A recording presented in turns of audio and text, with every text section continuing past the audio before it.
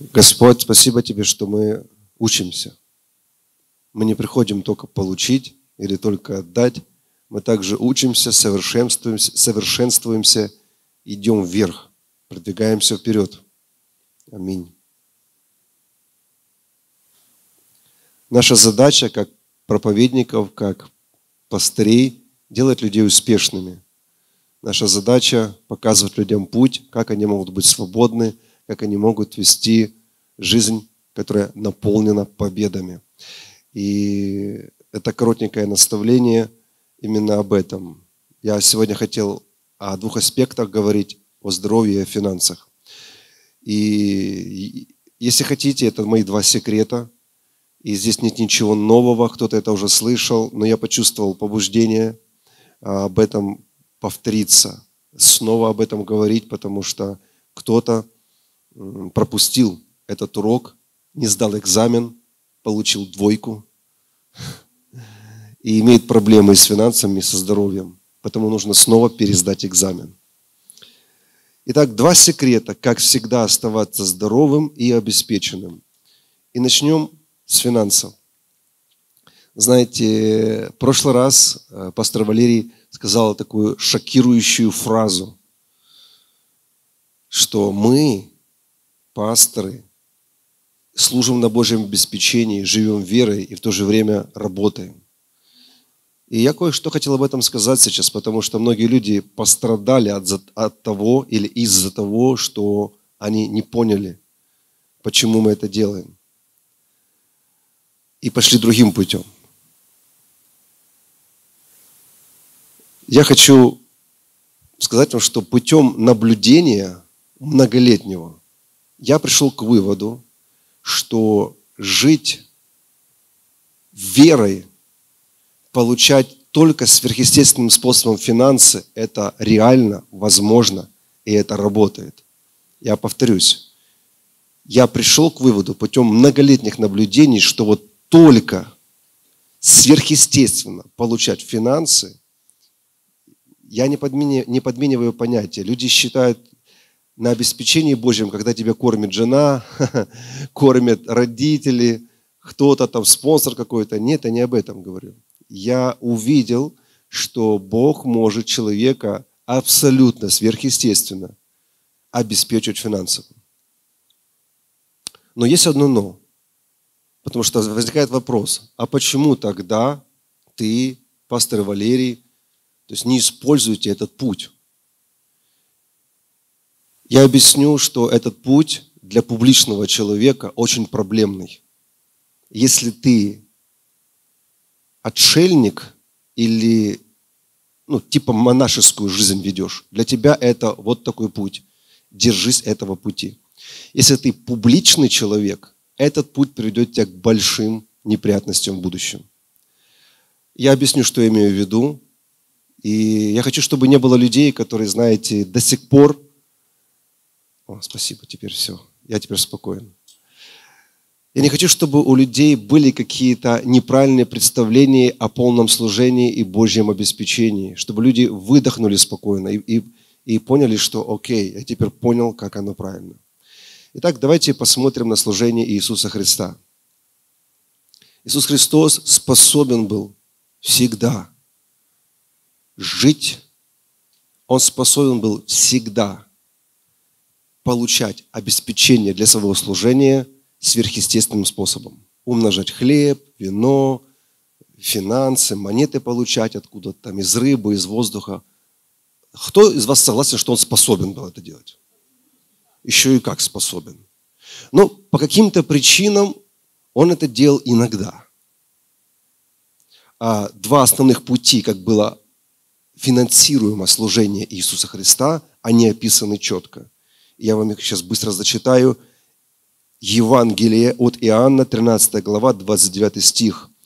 А так как у Иуды был ящик, то некоторые думали, что Иисус говорит ему: иди купи, что нужно к празднику, или чтобы дал что-то нищим. Итак, мы видим первый путь у Иисуса, чудотворца, который мог просто сказать: закинь сеть в ту сторону, и там уже было полно рыбы. У Иисуса в служении был ящичек, Куда люди жертвовали, откуда они помогали бедным, покупали еду. Это был первый путь, которым служение Иисуса 3,5 года обеспечивалось. И второе место из Писания указывает нам еще на один путь. Евангелие от Луки, 8 глава, 3 стих. «И Иоанна, жена Хузы, домоправителя Иродова, и Сусанна, и многие другие, которые служили ему имением своим». За Иисусом ходили люди, которые служили финансами. Интересный вопрос. Тот, кто может умножать хлеб, тот, кто может умножать вино, тот, кто может сказать, в каком-то месте будет кишить рыба, кто может все что угодно сделать, материализовать любое количество золота, он использовал это очень редко. Только в определенных случаях. И есть этому причина. Также давайте сейчас еще быстро вспомним апостола Павла. Апостол Павел – это человек веры. Кто из нас сомневается, что это человек большой веры? Ну, давайте я тоже пару мест зачитаю. Деяния 20:33. Кто из нас понимает, что апостол Павел был на полном служении? Куда полнее служение, чем апостола Павла? Это не те полные служения, которые у нас. У него было самое полное служение. Он отрекся от всего. Он даже не женился ради служения. Он посвятил себя полностью служению, бесповоротно шел на смерть. Вот это полное служение. И этот человек, он заслуживал на то, чтобы его поддерживали другие финансами. Но вы знаете, какой он избрал путь, и в этом есть причина.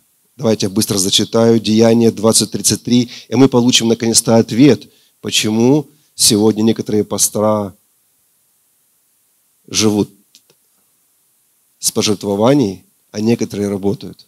Есть тому причина. И это не нехватка денег. Есть другая причина. Деяния 20:33. Ни серебра, ни золота, ни одежды я ни от кого не пожелал.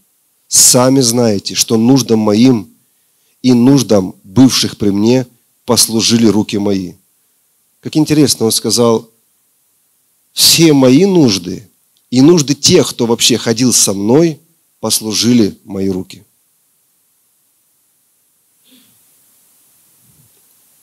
Во всем показал я вам, что так трудясь, надобно поддерживать слабых. Ага, интересно. Он сказал, я показал вам пример не чтобы вы меня поддерживали, а я вам показал пример, что вот так, как я это делаю, нужно поддерживать слабых и памятовать слова, то есть вспоминать слова Господа Иисуса, ибо Он сам сказал, блажение давать, нежели принимать. Вот такой интересный поворот. Еще одно место из Писания, 1 Фессалоникийцам, 4 глава, 11 стих. И усердно стараться о том, он предписание дает фессалоникийцам, и усердно стараться о том, чтобы жить тихо, делать свое дело и работать своими собственными руками, как мы заповедовали вам, чтобы вы поступали благоприлично перед внешними. Ага, вот мы видим, раскрывается причина, почему он это делал. Чтобы вы поступали благоприлично перед внешними и ни в чем не нуждались. Итак, вы можете иметь сверхъестественное, только чудесное обеспечение, когда это все появляется. Но я вам скажу, по моему многолетнему наблюдению, потом начинаются проблемы. Потому что есть немногие люди веры, которые скажут, вау, ты для меня пример, как жить верой. У тебя происходят чудеса. Но если вы публичный человек, и вы будете пересекаться с правительством, с властями, с неверующими, с незнающими, с неверными, с разными людьми, вы для них будете шулер. Они не понимают этих вещей, откуда у тебя деньги. Они считают, ты живешь за счет несчастных людей, которые приходят к тебе на домашнюю группу, и ты их объедаешь, ты их обкрадываешь, ты питаешься за счет них. Ты им не объяснишь, есть какие-то принципы там божественные. Поэтому у этих людей начинаются проблемы. У меня были разные стычки с властями. И никто из них не мог сказать мне что-то подобное, что я там живу за счет людей, потому что я официально устроен. Вот уже с 2011 года. Я плачу налоги. У меня есть работа, у меня есть специальность. Но я не работаю с 8 до 5. У меня есть свой бизнес, сам селф. Я работаю сам на себя, и у меня достаточно времени для служения. Понимаете, да? Но у меня есть доказательства, что я работаю. Я работаю своими руками, чтобы себя обеспечивать и других. Если меня кто-то благословляет, ну, слава Богу, хорошо. Но главное, понимаете, много скандалов есть по всему миру из-за денег. И мудры те пасторы, у которых есть официальное какое-то трудоустройство, и они своими руками работают, и никто не может прийти и упрекнуть их. А вы за счет кого-то живете? Нет. Мы трудимся своими руками, мы показываем другим пример. Потому то, что делаем мы показываем вам пример.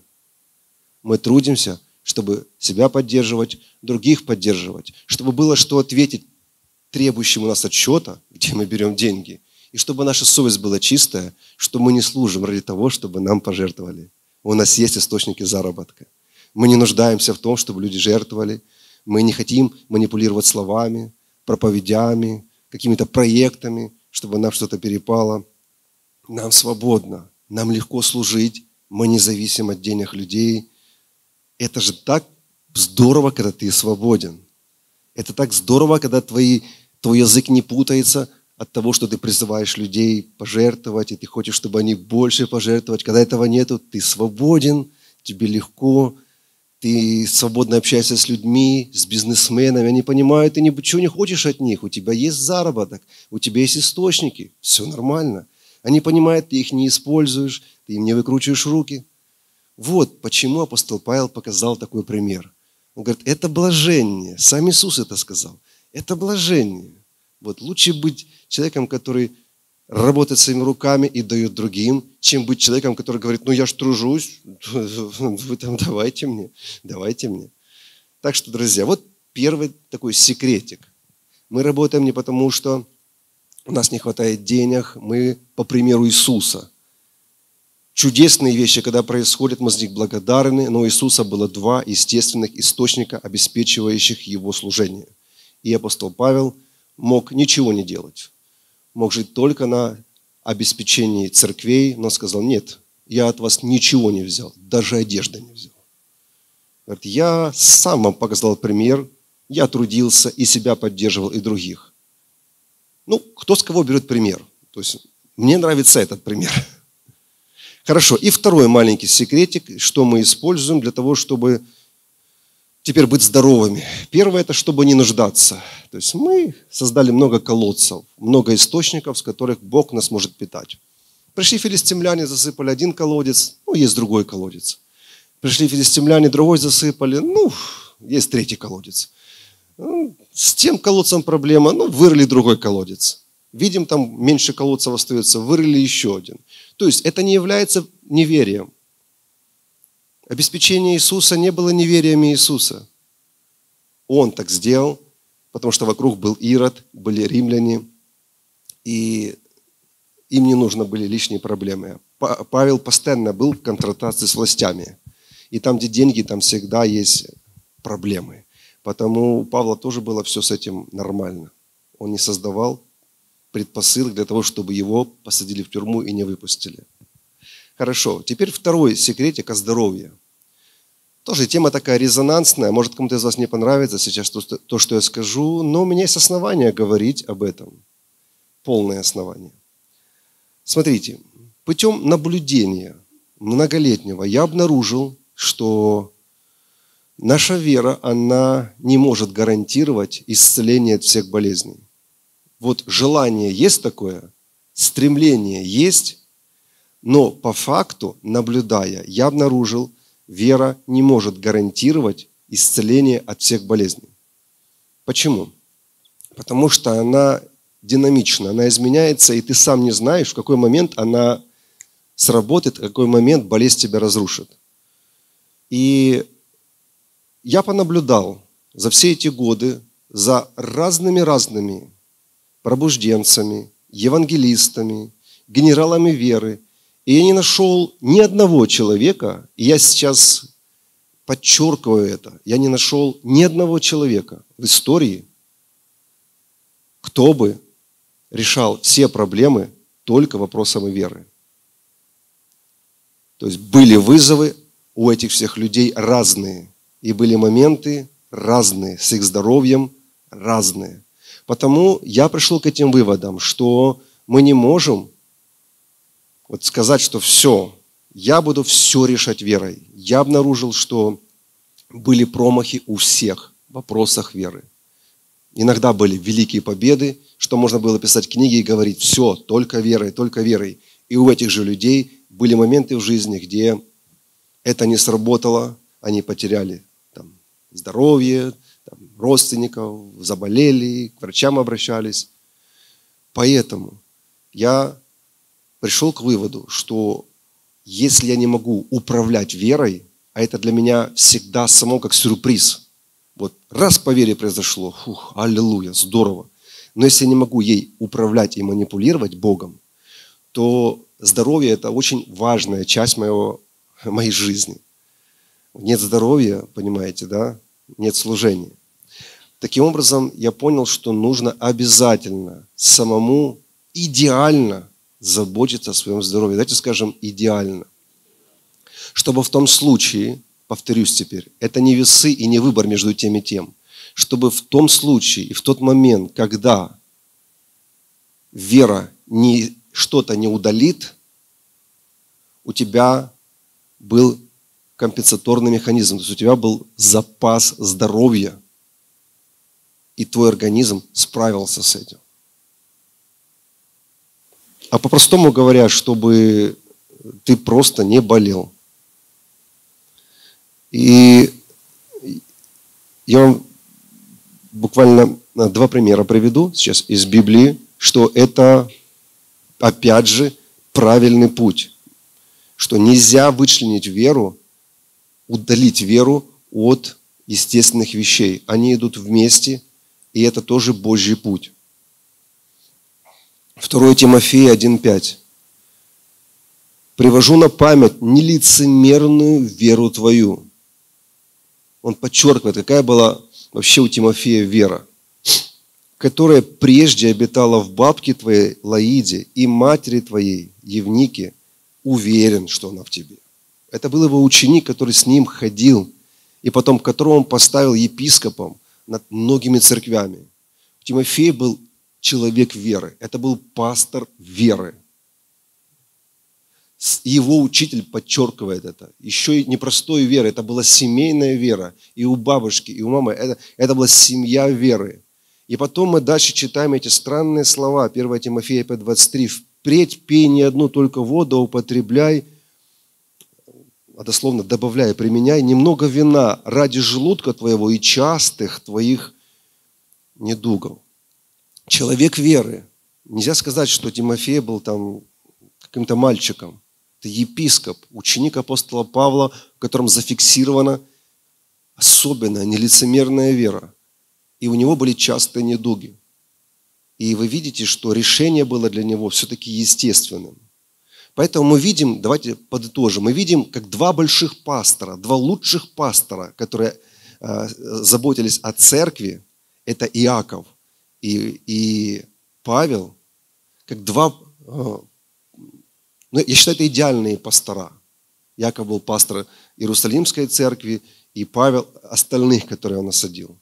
Вот, пастырь пастырей. Вот они дали 2 совета относительно больных. Иаков сказал, что если кто-то болен, то надо прийти, исповедаться в грехе. И должны помолиться о нем молитвой веры, помазать маслом, и он исцелится. И другой пастор веры и чудес, через которого много происходило чудес, вы помните, да? Опоясание, платки, откуда мы взяли? Это с всего тела. Этот пастор дает другому пастору Тимофею, у которого нелицемерная вера, рекомендацию устранить его немощи, частые немощи, проблемы с желудком путем естественного действия. Вот так. Поэтому это для нас примеры, что это не конфронтация с верой, это не соревнование с верой, это не выбор между верой и естественным. Вы видите, там, где была проблема с грехом, Иаков говорит, нужно исповедание, покаяние, возложение рук с помазанием маслом, и проблема решена. Там, где ситуация естественная, там, где это там не связано ни с демонами, ни с грехами, он говорит, применяй естественные способы. Поэтому нет никакого противоречия. Так что мудры те люди, которые понимают это, что ты все не решишь только верой. Вот вам примеры. Апостол Павел и его ученик не решили вопрос верой. Хотя это люди веры. Они решили, естественно, вопрос со здоровьем Тимофея. Поэтому это норма. И мудры те, которые серьезно заботятся о своем здоровье, когда нужно, включают веру. А если что-то там не сработало, прошло мимо, у них большой запас здоровья, и они, чай попили, что-нибудь там отоспались, лука наели с чесноком, и все. У них создан компенсаторный механизм, то есть у них большой запас здоровья. Вот, все. Это кратко, что я хотел сказать, и помолиться. Помолиться о мудрости и разумении, чтобы те из вас, кто желает в финансах, чтобы у вас было все стабильно, очень хорошо двигаться верой, получать верой и создать колодцы для того, чтобы ни в чем не нуждаться, и перед внешними вы могли дать отчет. Для того, чтобы никто к вам не пришел пальцем, не показал у вас, где берешь деньги. И вы даже не знаете, сколько много скандалов по всему миру, сколько много проблем у служителей из-за этого, что думают, что они наживаются на людях. И блаженны те пастора и мудры. Вот эта церковь, в которую мы ездили в Индонезии, которая, я рассказывал, очень большая, в Семаранге, где 60% жителей города посещают церковь. И пастор церкви, он организовал бизнес, и это разлив воды, бутилированной воды, это его семейный бизнес. И когда я с папой Дэрилом беседовал, говорю, так у Петруса, говорю, денег там, говорю, куры не клюют, у них там богатейшая церковь, я представляю, то есть там у них бизнесменов полно, миллионеров, и я даже разговаривал с одним из его служителей, Агус, помните, я рассказывал, когда мы были на Калимантане, это тот бизнесмен, который выращивает аруану, и у него ласточкины гостиницы, он выращивает добывает слюну, ласточек и продает ее. Ладно, это длинная история. Он сам говорил, что он Петрусу по $100 тысяч в месяц просто его благословляет, поддержит. Я говорю, папа Дэрил, у Петруса денег полно, у него церковь одна из самых больших в Индонезии, зачем ему работать? Я говорю, Дима, ты не понимаешь, он мудрый человек. У него есть официальная работа, официальный бизнес. Никто не может предъявить ему претензию, где он берет деньги. Он работает своими руками, у него есть честная работа. А другое все он жертвует, и все. Аллилуйя. Я хочу помолиться о мудрости и разумении, чтобы иметь обеспечение верой, и чтобы Бог показал вам колодцы. Я говорю сейчас служителям в основном. Просто будьте мудры. Давайте поднимемся вместе. И помолиться о разумении и мудрости, чтобы иметь сильную веру в исцеление и идеально заботиться о своем теле не завтра, не с понедельника, а еще вчера. То есть понимаете, да? И насказание. Я, возможно, разрушил чью-то сейчас идиллию. Кто-то, может, из вас думал, зачем ты говоришь мне? Я решил по вере всегда быть здоровым. Никто не исключает, не вычеркивает веру, и мы не соревнуемся между верой и естественными вещами. Это нельзя исключить ни одно, ни другое. Я вам в Библии показал примеры. Поэтому я молюсь прямо сейчас, и если вы слышите, о чем я говорю, и если вы хотите не иметь проблем со здоровьем и в финансах, можете помолиться со мной этой молитвой. Господь, дай мне мудрость и разумение, как иметь обеспечение верой, и что мне нужно делать естественно. Я прошу об этой мудрости, сходящей свыше, и о разумении, как это делать, чтобы и верой иметь обеспечение, и делать естественно. Что мне делать естественно? Господь, хочу иметь здоровье верой, и покажи мне и научи, дай разумение, что мне делать естественно, чтобы не болеть. Во имя Иисуса Христа. И дай мне мудрость не выбирать между одним, вторым, не попадать в крайность ни в одну, ни в другую, но иметь этот баланс, который позволит мне быть и здоровым, и обеспеченным. Во имя Иисуса Христа. И я верю в то, что я молился. И поэтому я на это говорю аминь. Аллилуйя. Скажите кому-то, будь здоров и преуспевай. Аллилуйя. Если вы желаете избавиться от греха и посвятить свою жизнь Иисусу Христу, вам нужно обратиться к Богу в молитве. Образец такой молитвы вы найдете на странице, ссылка на которую сейчас находится на экране. Если вы верующий человек и в вашей местности нет подходящей церкви, вы можете присоединиться к одной из наших онлайн-групп и возрастать в Боге вместе с нами. Присоединиться к группе можно, пройдя по ссылке, которая на экране. Если вы живете в Киеве или пригороде и хотели бы посещать домашнюю группу нашей церкви, свяжитесь с нами, и мы подыщем для вас подходящую группу. Наши контактные данные на экране. А также вы можете поддерживать наше служение финансово или стать нашим партнером. Вместе с вами мы сможем сделать еще больше для Господа и помочь множеству людей. Больше информации о пожертвовании или партнерстве на нашем сайте. Ссылка сейчас на экране. Добро пожаловать в Благословение Отца. Это ваш дом и это ваша семья.